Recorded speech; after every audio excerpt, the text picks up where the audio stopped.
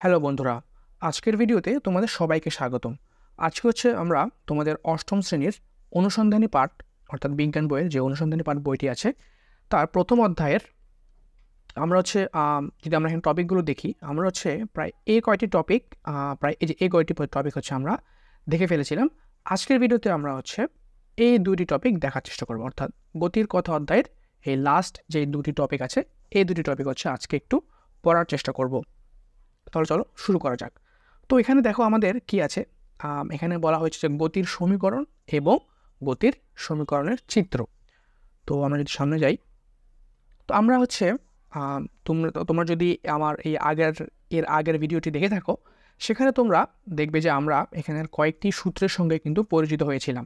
যেমন এখানে একটা সূত্র দেখতে পাচ্ছ, বা আমরা গতির সমীকরণ বলতে পারি, সেটা হচ্ছে S ইজ ইকুয়ালস টু ভিটি, বা আমরা সেটা শিখেছিলাম হচ্ছে এভাবে, V is equals to S by T. V is equals to S by T হিসেবে আমরা শিখেছিলাম।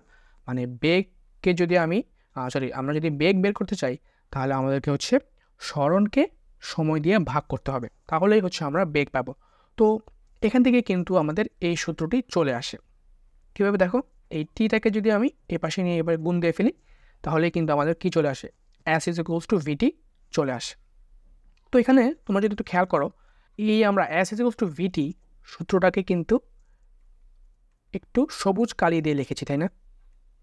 এটার কারণ রয়েছে, কারণ আমরা এই এস ইজ ইকুয়ালস টু ভিটি যে সূত্রটা, সেটা ব্যবহার করতে পারি শুধুমাত্র যখন আমার কোনো একটা গতিশীল বস্তু, সে যদি গতিশীল গতির মধ্যে থাকে বা গতিশীল অবস্থায় থাকে, এবং তার গতি যদি সমবেগ হয়, অর্থাৎ সে যদি সমবেগে চলতে থাকে, সমবেগ। সো এই সমবেগ টার্মটা সম্বন্ধে হচ্ছে আমরা এর আগে জেনেছিলাম। সমবেগ অর্থাৎ আমার বেগ যদি অলস সমান থাকে। আচ্ছা, আমরা এই সমবেগ জিনিসটা নিয়ে হচ্ছে একটু সামনে আরও ডিটেলসে দেখব। এখন জাস্ট হচ্ছে আমরা একটু সূত্রগুলোর পরিচয় দেখে নিই। তাহলে আচ্ছা, এখানে দেখতে পাচ্ছ যে এই এস ইজ ইকুয়ালস টু ভিটি ছাড়াও এখানে প্রায় আরও 4টি গতির সমীকরণ রয়েছে। তো এগুলোতে যাওয়ার আগে আমরা হচ্ছে কোন কোন যে অক্ষরটা দিয়ে বা কোন লেটারটা দিয়ে কি বোঝানো হয় সেটা একটু দেখে নিই। তো এখানে দেখতে পাচ্ছ এস ইজ ইকুয়ালস টু আমরা বলতে পারি হচ্ছে সরণ। সো সরণ সম্বন্ধে কিন্তু আমরা এর আগের ভিডিওতে পরিচিত হয়েছিলাম। সো তোমরা হচ্ছে এর আগের ভিডিওটা দেখে আসতে পারো যদি কেউ না দেখে থাকো। এরপর দেখো আমাদের সময়, আমরা টাইম বা সময়কে যদি আমরা প্রকাশ করি হচ্ছে টি দিয়ে। এরপর দেখতে পাচ্ছ আমাদের ইউ দ্বারা আমরা প্রকাশ করি হচ্ছে আদিবেগ হচ্ছে আমরা প্রকাশ করি। আদিবেগ কী ছিল আমরা যদি একটু বলে নিই। ধরলাম আমরা এখানে একটা রাস্তা আছে। সো ধরলাম কোনো একটা বস্তু সে এই অবস্থান থেকে চলা শুরু করেছে, হ্যাঁ। তো সে হচ্ছে ধরলাম এখানে হচ্ছে তুমি দাঁড়িয়ে আছো। তো এই বস্তুটা আগে থেকে চলছিল চলতে চলতে যখন বস্তুটা এই অবস্থানে আসলো, তখন হচ্ছে তুমি তোমার হাতে থাকা ঘড়িটা চালু করলে। সো এই যে তুমি এখন থেকে সময়টা শুরু করলে, এই অবস্থান থেকে সময়টা শুরু করলে, তো এই অবস্থায় বস্তুর যে বেগ সেটাকে হচ্ছে আমরা ইউ দ্বারা প্রকাশ করি। ধরলাম এর বেগ ছিল হচ্ছে 5 মিটার পার সেকেন্ড। তাহলে এই যে আমার সময় গণনার শুরুতে কোনো বস্তুর যে বেগটা আমরা দেখতে পাই, সেটাই হলো বস্তুর আদি বেগ। এরপর দেখি শেষ বেগ কোনটা। শেষ বেগ হচ্ছে ধরলাম তুমি এই বস্তুর গতি কাউন্ট করতে করতে করতে বস্তুটা যেতে যেতে যেতে এই অবস্থানে আসলো। এই অবস্থানে আসতেই হচ্ছে তুমি তোমার যে সময় গণনা সেটা অফ করে দিলে, অর্থাৎ তোমার যে স্টপ ওয়াচ ছিল সেটা অফ করে দিলে। তো এই অবস্থানে বস্তুর যেই বেগটা থাকবে, অর্থাৎ একেবারে শেষ সময়ে বস্তুর যে বেগটা আমরা দেখতে পাবো, সেটাকে হচ্ছে আমরা কী দ্বারা প্রকাশ করছি, ভি দ্বারা প্রকাশ করছি। এই যে সেটাকে হচ্ছে শেষ বেগ বলছি। এরপরে দেখি আমরা, এরপর হচ্ছে ত্বরণ। আমরা হচ্ছে ত্বরণ সম্বন্ধে হচ্ছে এর আগের ভিডিওতে বা এর আগের টপিকে আমরা জেনেছিলাম। সো ত্বরণও হচ্ছে আমাদের এখানে রয়েছে। আচ্ছা, তাহলে এখন আমরা একটু এই সমীকরণগুলো একটু দেখি কি আছে। সো প্রথমে দেখো, আচ্ছা প্রথমে একটু বলে নিই যে এখানে এই 4টা ভিন্ন সমীকরণ কেন। তুমি বলতে পারো যে এখানে আসলে একটা সমীকরণ হলে কি হতো না, এখানে এতগুলো সমীকরণ করার মানেটা কি? এর কারণ হলো, দেখো প্রত্যেকটা সমীকরণের মধ্যে যে কোনো একটা জিনিস মিসিং আছে। দেখো এখানে যে 5টা আমার যেই বলতে পারি আমরা এগুলোকে রাশি বলতে পারি, তাই না? 5টা রাশি বলতে পারি। 5টা রাশির মধ্যে যে কোনো একটা হচ্ছে এই 5টার মধ্যেই মিসিং আছে। যেমন আমরা প্রথম সমীকরণ যদি এখানে যদি দেখি, দেখো এখানে কি মিসিং আছে। দেখো এখানে হচ্ছে আমাদের ত্বরণটা মিসিং আছে, তাই না? ত্বরণ হচ্ছে ত্বরণ এ মিসিং আছে। এরপর এখানে দেখো এখানে আমাদের কি মিসিং আছে, এখানে হচ্ছে আমাদের স্মরণ অ্যাস মিসিং আছে, তাই না? এই অ্যাস বাদে বাকি সবগুলো আছে। এখানে যদি আমরা খেয়াল করি এখানে কি মিসিং আছে দেখো তো, এখানে হচ্ছে আমার শেষ বেগ ভি মিসিং আছে। এরপর এখানে দেখি আমরা, এখানে হচ্ছে আমার কি মিসিং আছে বলতো, সময় মিসিং আছে। সো এই যে মিসিংটা কেন আছে বলতো, আমরা হচ্ছে প্রত্যেকটা সমীকরণে তৈরি করেছি কি দ্বারা বলতো, মোট 4টা রাশি দ্বারা তৈরি করছি। দেখো এখানে 1 2 3 4। সো এরকম 4টা ভিন্ন ভিন্ন রাশি নিয়ে, টোটাল আমার 5টা বা 4টা ভিন্ন ভিন্ন রাশি নিয়ে আছে আমি এই 4টা সূত্র আমরা তৈরি করেছি। এবং এই সূত্রগুলো হচ্ছে আমাদের বিভিন্ন ম্যাথ করতে সাহায্য করে, বিভিন্ন ফিজিক্সের বিভিন্ন ম্যাথ, আমাদের গতি সংক্রান্ত বিভিন্ন অঙ্ক করতে সাহায্য করে। তো সেগুলো হচ্ছে আমরা একটু পরে দেখব। আচ্ছা, তো এই তো আমরা বুঝলাম যে আমাদের এই সূত্রগুলো আছে।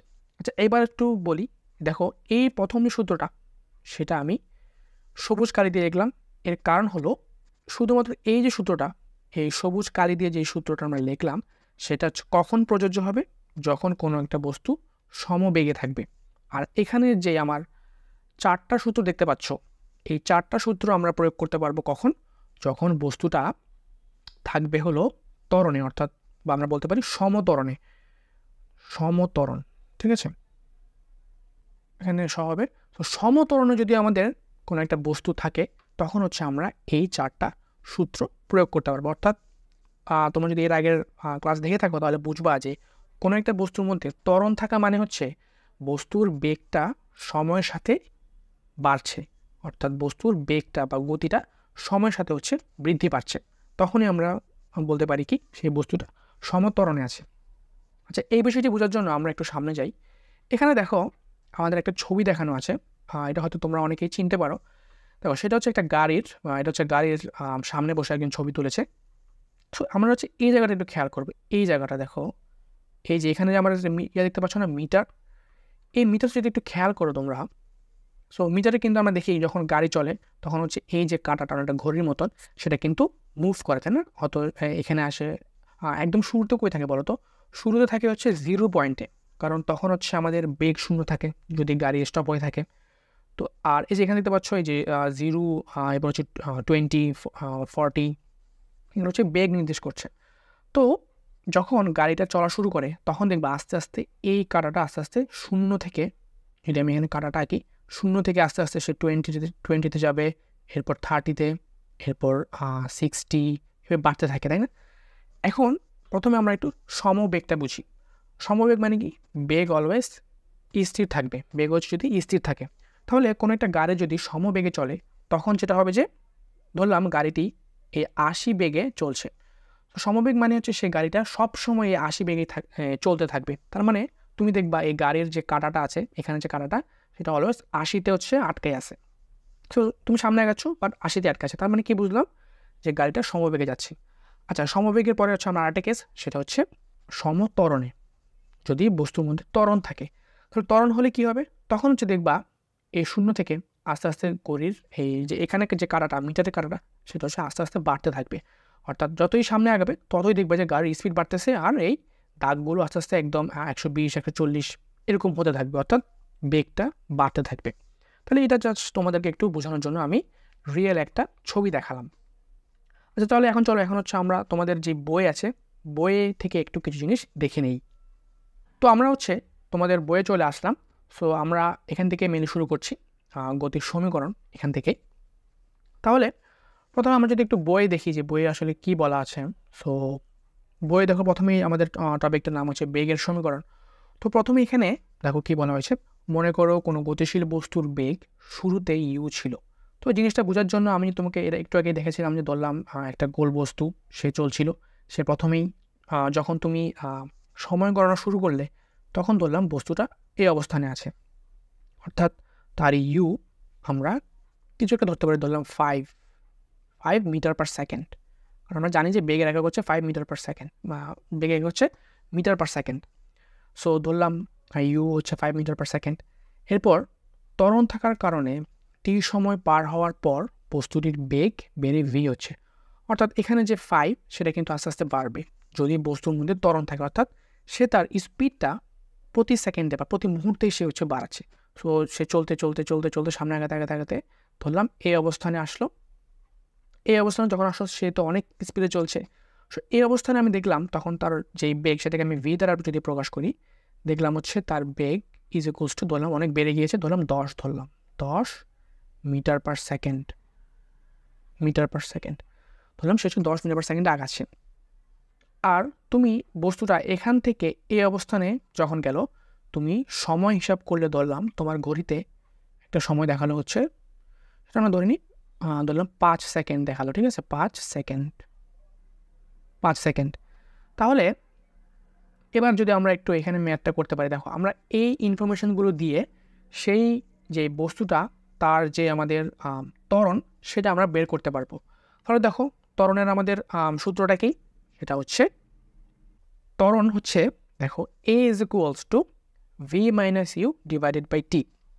এটা মানে আমরা কি বুঝলাম, ভি হচ্ছে আমাদের শেষ বেগ মাইনাস আদি বেগ বাই হচ্ছে টি অর্থাৎ সময়। তাহলে আমরা যদি একটু ক্যালকুলেশন করি, তাহলে আমরা যদি ক্যালকুলেশন করি এ ইজ ইকুয়ালস টু মানে আমরা ত্বরণ বের করছি, ত্বরণ দিয়ে আমরা বুঝতে পারি যে বস্তুর বেগটা কেমনভাবে আসলে বাড়তেছে, কত স্পিডে আসলে বাড়তেছে। তাহলে বেগ আমরা যদি একটা উদাহরণ দেখলাম এখানে, তার শেষ বেগ দেখলাম হচ্ছে আমরা 10 বিয়োগ ইউ দেখলাম কত বলো তো 5, আর তার সময় আমি হিসাব করলাম হচ্ছে 5 সেকেন্ড। তাহলে এখানে যদি কাটাকাটি করে উপরে কিন্তু আমার 10 থেকে 5 বিয়োগ হলে 5 আসতেছে, আর নিচে 5, তো 5 কাটা আমাদের কিন্তু খালি 1 আসতেছে, তাই না, 1 মিটার পার সেকেন্ড। সরি, এখানে একটু ভুল হয়েছে। দেখো ত্বরণের এককটা যদি আমি দেখি, ত্বরণের একক কী হবে বলো তো, ত্বরণের একক হবে metre per second square. Second square কেন, কারণ তোমরা যদি খেয়াল করো আমাদের এই যে বেগের মধ্যেও কিন্তু একটা টি আছে, যেমন আমরা জানি হচ্ছে দেখো বেগটি যদি আমি লিখি, বেগ V is equals to S by T, এই যে টি, এই টি কিন্তু ভি এর মধ্যে আছে আর নিচেও একটা টি আছে, তো এটার কারণে আমাদের সেকেন্ড হচ্ছে স্কোয়ার হয়ে যায়। তাহলে আমাদের ত্বরণের এককটা কি বলতো, মিটার পার সেকেন্ড স্কোয়ার আমরা বুঝতে পারলাম। আচ্ছা, তাহলে আমরা এইটুকু আশা করে বুঝলাম। এখন আমরা দেখি সামনে কী লেখা আছে। দেখো এখানে হচ্ছে এখন এই যে সূত্রটা আমাদের ছিল, এই যে সূত্রটা, এই সূত্রটাকে হচ্ছে আমরা একটু চেঞ্জ করে লিখতে পারি। দেখো নিজেই হচ্ছে এই সূত্রটাকে একটু চেঞ্জ করে লিখেছে। তবে এখানে লিখেছে হচ্ছে এই যে টি আর এর মধ্যে একটু সরি না, ঠিক এখানে ঠিক আছে। এখানে কী করছে দেখো, এখানে মেইন কথা হচ্ছে আমরা তুমি একটা কাজ করতে পারো যে এই যে টি আছে, এই যে টি, সেটাকে হচ্ছে এটার সাথে যেহেতু আমরা ভাগে আছে সেটাকে আমরা এই পাশে গুণ দিয়ে ফেলতে পারি, তাহলে এইটি হয়ে যাবে। এরপর তাহলে আমি যদি একটু এখানে করে দেখাই, so V minus you is equals to এটি। এরপরে আমাদের এখানে যে ইউটা আছে, ইউটাকে কিন্তু আমরা ওই পাশে নিয়ে যেতে পারি, তাই না, ওই পাশে নিলে কী হয়ে যাবে, প্লাস ইউ হয়ে যাবে।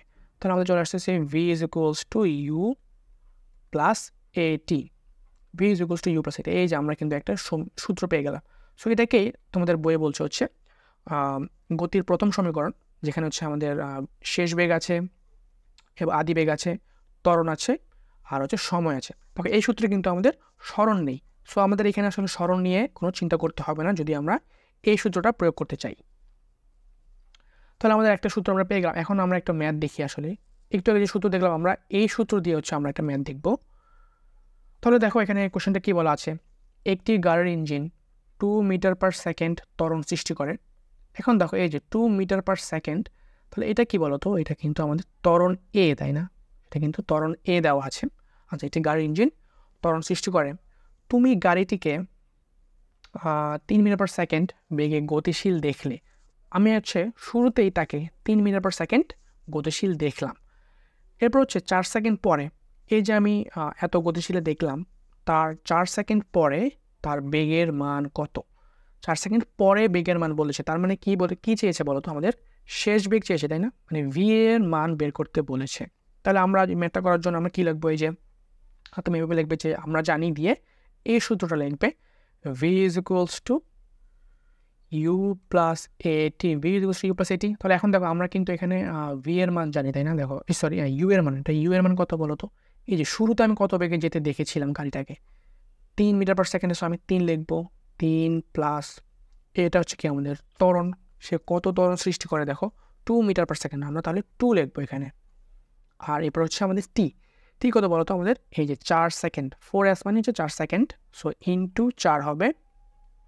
আর এটা যদি তুমি সলভ করো তাহলে পেয়ে যাবে হচ্ছে 3 4 সরি 4 2 8 আর 3, আর চলে আসছে হচ্ছে আমাদের 11 মিটার মিটার পার সেকেন্ড, কারণ আমরা জানি বেগের একক হচ্ছে মিটার পার সেকেন্ড।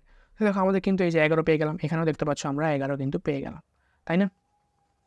তাহলে আমরা পরে যাই, তাহলে আমরা কিন্তু এই ম্যাথটা ইজিলি বুঝে গেলাম। এরপর দেখো আমরা যে প্রথম সূত্র সেটা তো আমরা বুঝলাম যে v is equals to you plus এটি। তো এটা তো তোমরা একটু মনে রাখবে, কারণ আমাদের বিভিন্ন ম্যাথ করার সময় হচ্ছে এই সূত্রটা ব্যবহার করতে হয়। সো এরপর দেখি আমরা দূরত্বের সমীকরণ। দূরত্বের সমীকরণ হচ্ছে আমাদের এই অ্যাসটা। সো আমরা অ্যাসের মান বের করে দেখব, যেখানে হচ্ছে আমাদের ত্বরণ থাকবে। আচ্ছা, প্রথমেই দেখো আমাদের এখানে একটা সূত্র লেখা আছে, এটা কিন্তু আমরা একটু আগে বলে আসছিলাম, অ্যাস ইজ ইকুয়ালস টু ভিটি। কিন্তু এই সূত্র আমরা বলতো কোন জায়গায় ব্যবহার করতে পারবো না? যদি আমার কোনো একটা বস্তু ত্বরণে থাকে বা কোনো একটা বস্তু যদি ত্বরণ থাকে, তখন কিন্তু আমরা এই অ্যাস ইজ ইকুয়ালস টু ভিটি সূত্রটা ব্যবহার করতে পারবো না। সূত্রটা ব্যবহার করতে পারবো তখনই যদি আমার বস্তুটা সমবেগে থাকে, অর্থাৎ আমার যে ত্বরণ এর মান যদি 0 হয়, মানে অর্থাৎ ত্বরণ যদি নাই থাকে, মানে ত্বরণের মান যদি 0 হয়, তখনই হচ্ছে আমরা এই সূত্র ব্যবহার করতে পারবো। তাহলে এখন দেখো এই যে এখানে কিন্তু বলা আছে, তোমাদের বই তোমরা একটু রিডিং করে নিবে বইটা, তাহলে হচ্ছে আরও ভালো বুঝতে পারবে। তাহলে আমরা দেখি এখানে, তো দেখো আমরা যেহেতু এখানে আমাদের আসলে বেগ আসলে মানে নির্দিষ্ট একটা বেগ না, এখানে হচ্ছে আমাদের একটা আদি বেগ থাকে, একটা হচ্ছে শেষ বেগ থাকে। তাহলে আমরা কিন্তু একটা গড় বেগ হিসাব করে নিতে পারি আমাদের সলভ করার জন্য, এই যে গড় বেগ। সো দেখো আমরা গড় বেগটা কীভাবে বের করি? গড় বেগকে আমি একটু ক্যাপিটাল ভি দিয়ে প্রকাশ করলাম, V is equals to you plus b divided by 2। তো তোমরা অনেকে হয়তো জানো যে গড় আমরা কীভাবে বের করি। গড় হচ্ছে আমার যতগুলো উপাদান আছে সেগুলোতে যোগ দিব, ডিভাইডেড বাই হবে হচ্ছে যতগুলো আমার উপাদান ছিল, তাই না? এটাই হচ্ছে আমরা গড় বের করলাম। সো গড় বেগ আমি বের করলাম। এখন এই যে গড় বেগ, এটা কিন্তু আমরা এই দেখো এই গড় বেগটা কিন্তু আমরা এই যে আগে লিখেছিলাম, এখানে যদি আমি ভিটাকে বসাই, আমরা এখানে যে ভি ছিল, এই ভির মধ্যে আমরা এই সূত্রটা বসাতে পারি না। এই যেটা দেখলাম V is equals to you plus এটি, এখানে ভি এর জায়গাতে আমি জাস্ট এখানে বসিয়ে দিয়েছি। দেখো এই জায়গাতে এখানে স্মল ভি এর জায়গায় হচ্ছে ওই আগের সূত্রটা বসিয়ে দিয়েছি, ইউ প্লাস এটি। সো বসিয়ে হচ্ছে এখানে সলভ করেছি। দেখো এখানে হচ্ছে এখানে একটু সলভ করলে, সমীকরণটা সমাধান করলে হচ্ছে তোমরা এই লাইনটা পাবে। আচ্ছা, এরপর দেখি আমরা এখানে যেহেতু অতিক্রান্ত দূরত্ব as equals to VT, so কাজে হচ্ছে আমরা লিখতে পারি, এখানে দেখো আমাদের এই যে ভি ছিল, এই ভি এর জায়গাতে কিন্তু আমরা এখানে দেখো আমরা কি বসাতে পারি, অ্যাস বাই টি বসাতে পারি, তাই না? As by T, V is equals to as by T is equals to, আর আমাদের এই পার্টটা ছিল, এই পার্টটা কী ছিল, ইউ প্লাস এটি। তোমাদের বই হচ্ছে এই সূত্রগুলো কীভাবে আসছে সেটা হচ্ছে দেখানো হচ্ছে। তোমাদের আসলে এই যে কীভাবে আসলো এটা খুব একটা ইম্পর্টেন্ট নাও হতে পারে, তোমরা জাস্ট হচ্ছে সূত্রগুলো একটু জেনে নিলে আর একটু হালকা একটু দেখে নিলে যে আসলে কীভাবে সূত্রগুলো আমাদের আসলো। দেখো সূত্রগুলো কিন্তু মানে আকাশ থেকে আসেনি, সূত্রগুলো কিন্তু প্রথমে একটা সূত্র ডেভেলপ করছে বিজ্ঞানীরা, এরপর আস্তে আস্তে সমাধান করার মাধ্যমে কিন্তু তারা সবগুলো সূত্র পেয়েছে। তাহলে আমি হচ্ছে এই টিটাকে তার সাথে গুণ দিয়ে ফেলতে পারি, ইউটি হবে প্লাস, আর এখানে দেখো হাফ এ, দেখো এইটি আর এইটি যদি গুণ হয় তাহলে কিন্তু টি স্কোয়ার হবে, তাই না? টি স্কোয়ার। তাহলে এই যে দেখো আমাদের শুধু চলে আসলো আরেকটা, as is equals to UT plus half এটি স্কোয়ার। এই যে এইটি হচ্ছে আমাদের আরেকটি গুরুত্বপূর্ণ সূত্র, তোমরা এই সূত্রটি খাতায় লিখে ফেলতে পারো, as is equals to UT plus half এটি স্কোয়ার। এই সূত্রের মাধ্যমে হচ্ছে আমরা বিভিন্ন গাণিতিক সমস্যার সমাধান করতে পারি। তো এই সূত্রের মধ্যে কিন্তু আমাদের ভি নাই, অর্থাৎ বা শেষ বেগ নেই। সো কোনো ম্যাথে যদি দেখো তোমাকে শেষ বেগ দেয়নি বা শেষ বেগ চাওয়াও হয়নি, তখন হচ্ছে আমরা এই সূত্রটা ব্যবহার করব, ঠিক আছে? তাহলে আমরা আরেকটা সূত্র জেনে ফেললাম। সো এই সূত্র দিয়ে হচ্ছে ওরা একটা প্রবলেম দিল।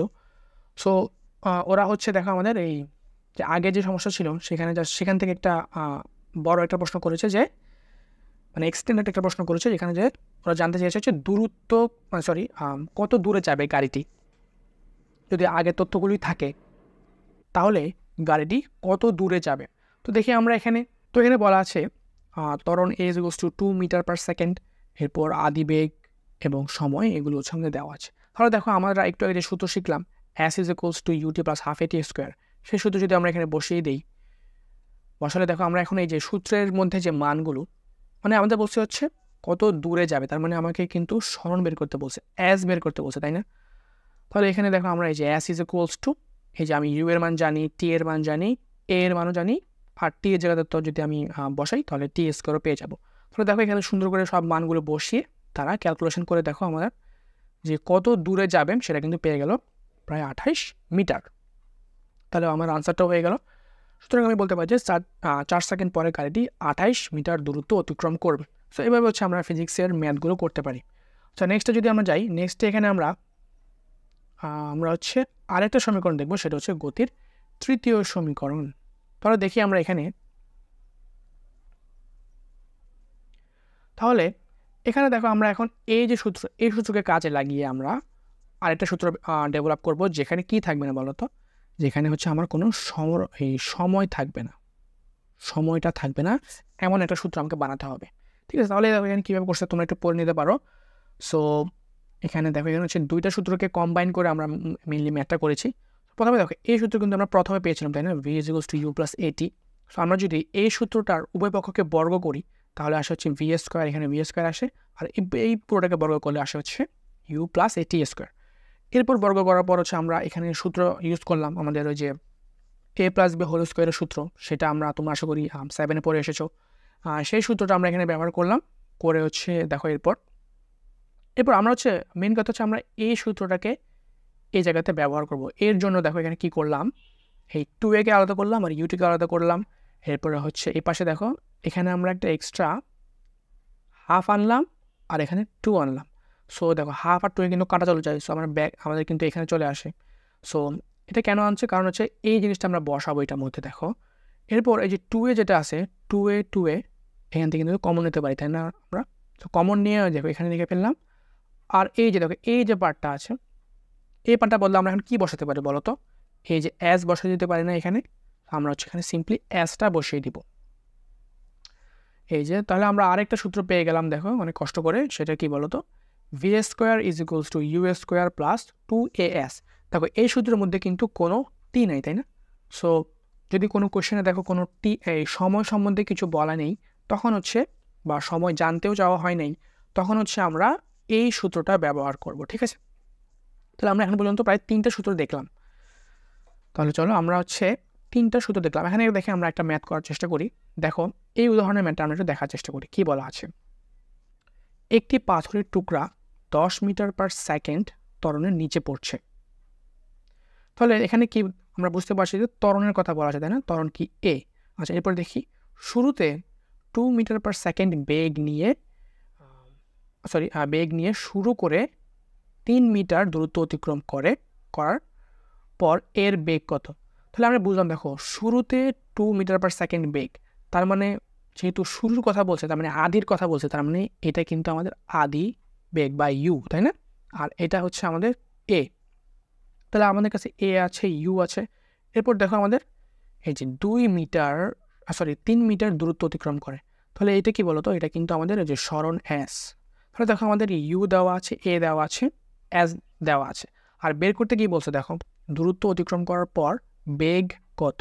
বেগ মানে কি, মানে বেগ বলতে এখানে আসলে শেষ বেগ জানতে চেয়েছে, v = হোয়াট। তাহলে এখন দেখো আমার এই চারটার কম্বিনেশনে আমার কোন সূত্র আছে। এই চারটার কম্বিনেশনে আমাদের সূত্র আছে হচ্ছে v² = u² + 2as, তাই না। একটু আগে দেখে আসলাম। এই সূত্রতে যদি আমি দেখো ইউ এর মান বসাই, এরপর দেখো এ এর মান বসাই, এস এর মান বসাই, তাহলেই কিন্তু আমি এই যে দেখো v² এর মান পাবো। এরপর যদি আমি রুট করি তাহলে হচ্ছে এই v এর মানও পেয়ে যাবো। দেখো এখানে একই কাজই করেছে, দেখো এখানে এই যে সিম্পল হচ্ছে মানগুলো বসিয়ে দেওয়া হয়েছে, বসাই এখানে 8² আসছে, আর এখানে v² আর এখানে 8²। সো স্কোয়ার আমরা বাদ দিতে পারি রুট করে, বর্গমূল করে। তাহলে হচ্ছে আমরা চলে আসি কি বলতো, v = 8 মিটার/সেকেন্ড। তাহলে লাস্টে হচ্ছে আমাদের এই এককটা অবশ্যই লেখা লাগবে। ঠিক আছে, আমাদের পরীক্ষাতে কিন্তু এই এককটা অবশ্যই লেখা লাগবে। আচ্ছা, তাহলে এখন হচ্ছে আমরা নেক্সট টপিকে চলে যাই, সেটা হচ্ছে আমাদের গতির লেখচিত্র। তাহলে দেখো, আচ্ছা আমরা এখন হচ্ছে লেখচিত্র দেখব। তো তোমরা যদি 6-7 হয়তো তোমরা গ্রাফ হয়তো এঁকেছো।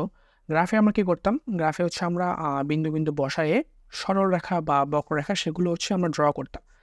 আচ্ছা, এখানে আমরা এখন কি করব, আসলে গতির সমীকরণের মধ্যে আমরা আসলে এই চিত্রগুলো কেন আঁকবো। তাহলে প্রথমে আমরা একটু এই জিনিসটা একটু বোঝার চেষ্টা করি, এখানে আসলে হচ্ছেটা কি। দেখো প্রথমে আমাদের গ্রাফে যেটা হয়ে থাকে, গ্রাফে হচ্ছে অক্ষ থাকে, এখান দিয়ে যেটা যাচ্ছে দেখো এই নিচ বরাবর যেটা, এটাকে হচ্ছে আমরা এটা সরলরেখা হবে, এটাকে আমরা বলি এক্স অক্ষ, আর উপর বরাবর যেটা যায় এই বরাবর সেটাকে আমরা বলে থাকি হচ্ছে ওয়াই অক্ষ, এক্স অক্ষ ওয়াই অক্ষ।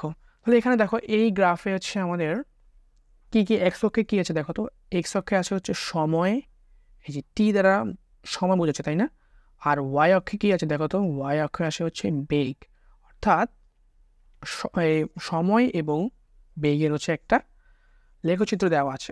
সো এটাকে আমরা বলে থাকি হচ্ছে ভি ভার্সেস টি গ্রাফ, তাই না, ভি বনাম বা বেগ বনাম সময়ের লেখচিত্র, এটাকে আমরা বলে থাকি। আচ্ছা, এই লেখচিত্রের মাধ্যমে আসলে আমরা কি জানতে পারি বলো তো?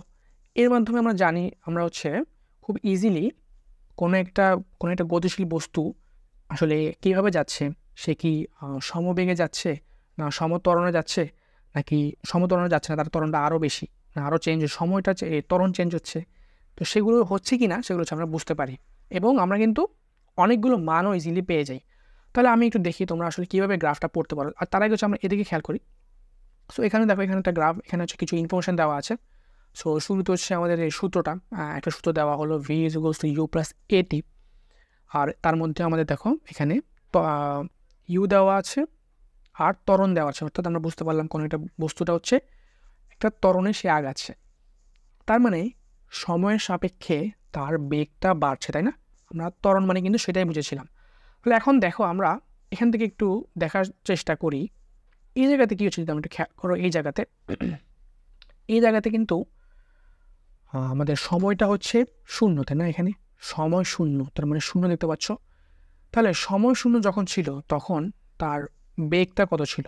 তাহলে আমি যদি এই বরাবর উপর দিকে আগাই দেখতে পারবো হচ্ছে 10, অর্থাৎ প্রায় যখন আমি সময় গণনা শুরু করে নিই তার আগেই হচ্ছে তার বস্তুটার একটা বেগ ছিল, সেটা হচ্ছে 10, মানে তাহলে এই 10টাকে আমরা কী বলতে পারি বলো তো? এটা হচ্ছে আমাদের আদিবেগ ইউ, তাই না? আদিবেগ ইউ। তো দেখো ইউ যে 10 এখানে আমাদের কোশ্চেনে দেওয়া আছে, মানে লিখে দিয়েছে ওরা 10 মিটার পার সেকেন্ড। এরপর দেখো আমরা যখন সমস্যা আস্তে আস্তে আগালাম, এখানে 1 2 3 4 এই যে 5, যখন হচ্ছে 5 সেকেন্ড হলো তখন যদি আমরা বস্তুর বেগ জানতে চাই তাহলে হচ্ছে আমাদের উপর দিকে উঠতে হবে। আস্তে আস্তে যদি আমি 5 বরাবর উপর দিকে উঠি তখন দেখো এই যে আমার রেখাটা ছিল, এই রেখার এ পয়েন্টে হচ্ছে আমার মিলিত হয়েছে। তাহলে এই পয়েন্টে যদি আমি এখানে দেখি তাহলে এখানে কি বলতো, এই যে 20, তার মানে আমি বুঝে গেলাম যখন 5 সেকেন্ড হয়েছে, অর্থাৎ 5 সেকেন্ড পরে বস্তুটার বেগ কত, এই 20 মিটার পার সেকেন্ড। তার মানে বুঝতেই পারছো যে বস্তুটার স্পিডটা আস্তে আস্তে বাড়তেছে। একদম যখন সময় শুরু হয়নি তখন 10 মিটার পার সেকেন্ড ছিল, যখন 5 সেকেন্ড হলো তখন হচ্ছে 20, এরপর যখন যদি আমি 10 সেকেন্ড দেখি, 10 সেকেন্ডে তার বেগ আরও বেড়ে গিয়েছে, 30-এ চলে গিয়েছে। তাহলে আমরা কিন্তু এইভাবে করে অনেকগুলো মান কিন্তু পাচ্ছি, তাই না? সো এই মানগুলো ব্যবহার করে কিন্তু আমরা এই মানগুলো এবং এই সূত্র ব্যবহার করে আমরা কিন্তু বিভিন্ন ম্যাথও সলভ করতে পারি। তাহলে আচ্ছা আমরা একটা গ্রাফ বুঝলাম, এরপর নেক্সটে যদি আমরা যাই, তো এখানে তোমরা এই জিনিসটা একটু দেখে নিও। এখানে হচ্ছে তোমাদের কীভাবে হচ্ছে গ্রাফের মান ব্যবহার করে ত্বরণ বের করতে হয় সেটা হচ্ছে তোমাদের দেখালো, ঠিক আছে? তোমরা একটু পড়ে নিলেই বুঝবে এই জায়গাটা। এবার তোমাদের কিছু এখানে কোশ্চেন দেওয়া আছে, কোশ্চেনগুলো তোমরা সলভ করার চেষ্টা করবে। এরপরে হচ্ছে আমরা আরেকটা গ্রাফে চলে আসি। দেখো এই গ্রাফে এখন কি নিয়ে আছে, যদি আমি এখানে নিচেই প্রথমে খেয়াল করি, এখানে দেওয়া আছে সময় আর দেওয়া আছে কি বলতো, স্মরণ, অর্থাৎ স্মরণ দেওয়া আছে, তাই না? হ্যাঁ। তাহলে দেখো প্রথমে যখন হচ্ছে আমার বস্তুটা আমি যখন গণনা শুরু করে নিই, মানে যখন আমি শুরু করবো আর কি 0 সেকেন্ড, তখন বস্তুটা স্মরণও শূন্যই ছিল, তাই না? এই অবস্থানে একদম শূন্যই ছিল। পরে দেখি আমি যখন আমি 1 সেকেন্ড হয়ে গেল, 1 সেকেন্ড হওয়ার পরেই বস্তুটা কিন্তু সামনে কিছুটা আগিয়ে গেল, তখন সীমানাটা এই জায়গাতে আসো, তাই না? তখন যদি আমি এই জায়গায় দেখি, সো মোটামুটি আমি বলতে পারি এখানে যেহেতু আমি এটা অনুমান যদি করি, তাহলে দেখো এখান থেকে এখানে 0, এখানে 10, তাহলে এ পয়েন্টটা কত হবে? মোটামুটি আমি বলতে পারি 4 হতে পারে, তাই না? 4 হতে পারে। এটা একবার মাঝখানে হতো তাহলে আমি বলতে পারতাম 5। আচ্ছা এরপরে দেখি যখন আমার 2 সেকেন্ড হলো, মানে 2 সেকেন্ড পর, তখন দেখতে পাচ্ছি বস্তুটার 10 মিটারের জায়গায় থাকবে, এখানে মিটার দেওয়া আছে, তাই না? তার মানে 2 সেকেন্ডে বস্তুটা 10 মিটার আগায় গেছে।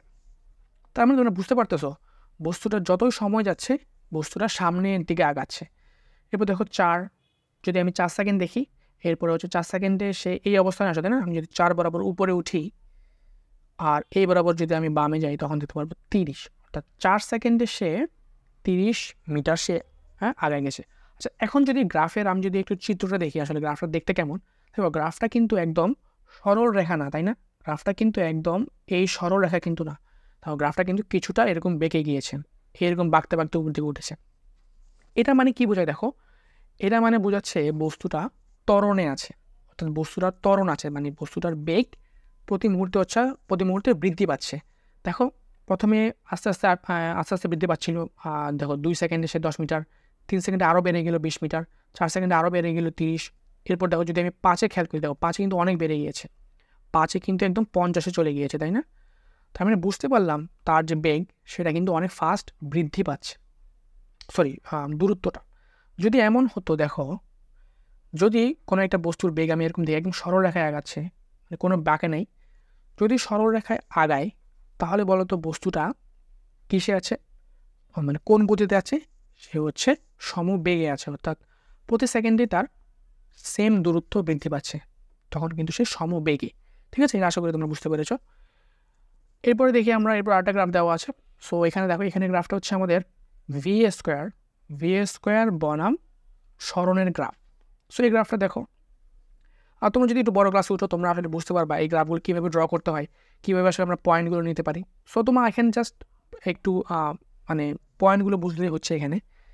সো এখানে দেখো, যখন আমার সময় শুরু হয়নি, মানে শূন্য সময়, তখন হচ্ছে দেখো বস্তুর এখানে কিন্তু এটা কিন্তু বেগ না, দেখো এটা কিন্তু ভি স্কোয়ার, মানে বেগের উপর বর্গর মানটা হচ্ছে আমি নিচ্ছি। তাহলে বলো তো বেগ কত ছিল? কিন্তু ভি স্কোয়ার। তাহলে মানে আমরা ভি স্কোয়ার সমান পেলাম হচ্ছে 100, তাহলে ভি সমান কত হবে? আমি যদি রুট করি তাহলে আসবে হচ্ছে 10, তাই না? সো 10 ছিল। এরপর যদি আমি দেখি, এরপর যখন 20 মিটার সে আগালো তখন তার বেগ স্কোয়ার হয়ে গেলো 300। সো এখানে মোটামুটি স্ট্রেট লাইন দেখতে পাচ্ছি, বাট এখানে স্ট্রেট লাইন হওয়ার কারণ হলো এখানে ভি স্কোয়ার। যদি ভি স্কোয়ার না থাকতো, ভি স্কোয়ার না, যদি খালি ভি থাকতো তখন দেখতে পারতো গ্রাফটা অনেকটা এরকম হয়েছে। কারণ কারণ সে কিন্তু ত্বরণে ছিল, এই যে দেখো এখানে ত্বরণের মান দেওয়া আছে। যেহেতু ভি স্কোয়ার, তোমরা আশা করি বুঝতে পারবে যদি বড় ক্লাসে উঠো, যে ভি স্কোয়ারের সাথে কিন্তু এইগুলো সরল রেখা আছে। সো আমি খুব একটা ডিটেলসে না যাই, গ্রাফে আসলে কী কী থাকতে পারে এবং রেখাগুলো কেমন হতে পারে।